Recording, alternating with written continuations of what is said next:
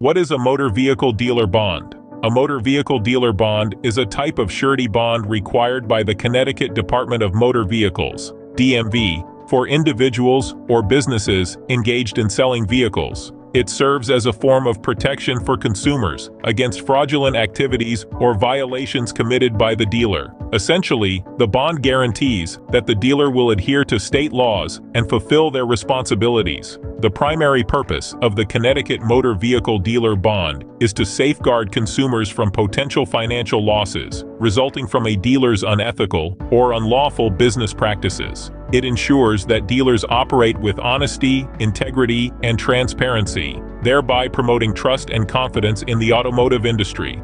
To obtain a motor vehicle dealer bond in Connecticut, dealers must fulfill certain requirements set forth by the DMV. These requirements typically include completing the dealer license application, obtaining a bond from a licensed surety bond provider, paying the bond premium, and submitting proof of insurance.